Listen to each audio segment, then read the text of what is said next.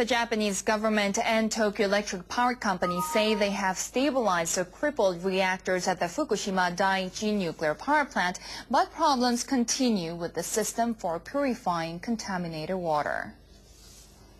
In a joint assessment, the government and TEPCO say they have completed the first step of a plan outlined in mid-April for a complete cold shutdown of the reactors. They say they completed the first step within the original 3-month deadline. The assessment adds that reactors 1, 2, and 3 have been stably cooled down, and that nitrogen has been injected into their containment vessels to prevent hydrogen explosions. Pools of spent nuclear fuel are also stable. The government and TEPCO say radiation levels in the surrounding air and seawater have been declining, and the goal of reducing the amount of radiation leaking outside the plant has been achieved. But the crisis is far from over. The assessment admits that contaminated water has leaked out of storage tanks, and that water level settings at its water purification facilities were incorrect. There's never been a time as fucked up as this. There are new complications in the effort to get the Fukushima dai-ichi nuclear plant under control. Nitrogen is being injected into the number 3 reactor's containment vessel to prevent a hydrogen explosion. But it appears that the nitrogen could be leaking out. I didn't fuck it up. You probably didn't fuck it up. Tokyo Electric Power Company has injected more than 200 cubic meters of nitrogen into the containment vessel since Thursday. But it says the pressure inside has hardly changed, so nitrogen could be leaking out from damaged areas. But they, whoever they are, they fucked it up. Now it's fucked up. TEPCO is also having problems with a system that decontaminates highly radioactive water. It had to stop the system for 9 hours on Friday to release air that was trapped in a pipe. And it says the system is still working more than 20% slower than necessary. I can't unfuck it up. You probably can't unfuck it up.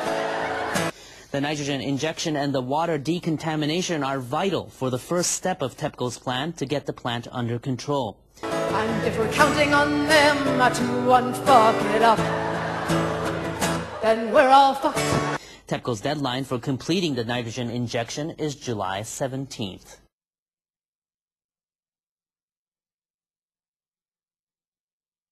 Hello everyone, this is Mark with MrHurricaneTracker.webs.com. I'm bringing you a tropical update for today, July 15th, 2011. Please bear with me guys, this is going to be a long video. We're talking about a major typhoon that may be heading towards Japan.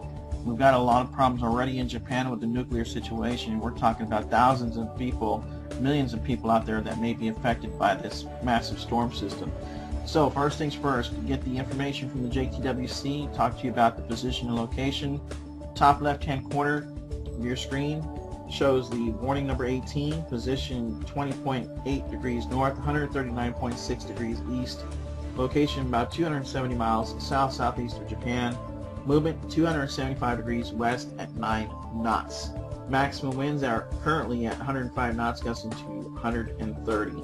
This storm system is equivalent to a Category 4 hurricane at this time. Again, this storm is very massive in size and has a lot of rain and showers and thunderstorms, all the mixture above. Especially right now we are seeing snow in this typhoon. Yes, that is correct, we're seeing snow. I'm going to bring in the satellite imagery which shows a radar loop, and as you see this radar loop, there is a white color shaded area in the center.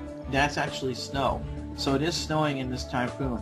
This is a microwave satellite imagery which detects large snowflakes above the freezing level in these extremely tall clouds.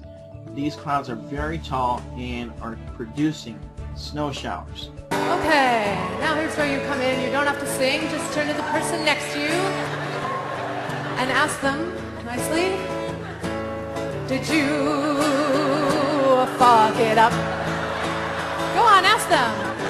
How about you? Did you fuck it up? Now sit back and look at them and say, because you look like someone who could have fucked it up. Now now it's fucked up. So this is a very serious situation. Now I'm going to take a look real quickly at the path of this storm system and show you that according to the JTWC, this storm is going to continue to move west, and sometime in the beginning of next week or the middle of next week, this storm will veer north and continue on to take a path into Japan. So we'll watch this very close with you guys. And we got another system out here, which is Tropical Depression 09W, or Tokage, and I'm sorry if I mispronounced that. And this storm system is right near our massive typhoon, and it is moving east directly into its path, but we'll continue to watch it and give you any more information that does happen with that tropical depression.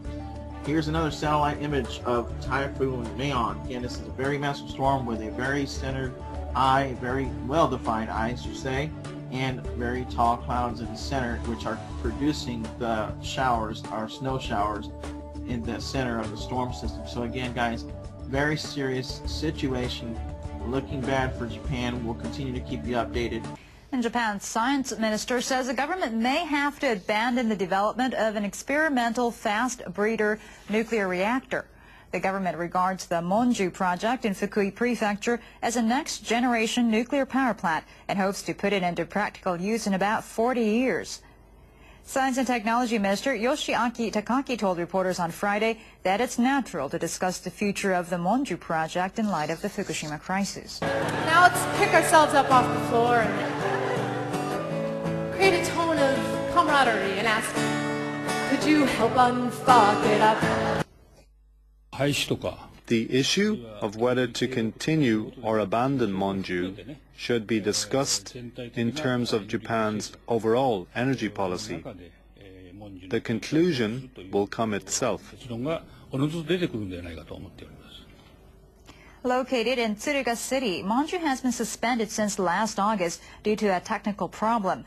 The trouble occurred only 3 months after it resumed operation following a 14-year shutdown caused by a leakage of sodium coolant in 1995. And then say, are you really so fucking busy you can't take 1 fucking minute to help unfuck it up?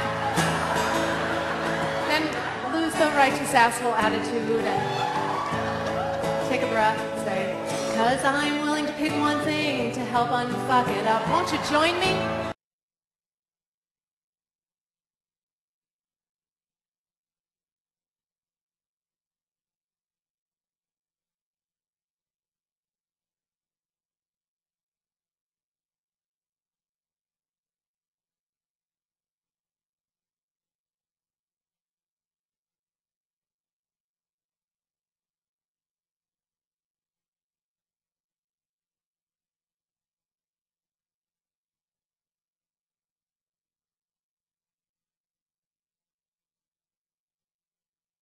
And we're now receiving reports of yet another oil leak off the coast of northeast China. The problem is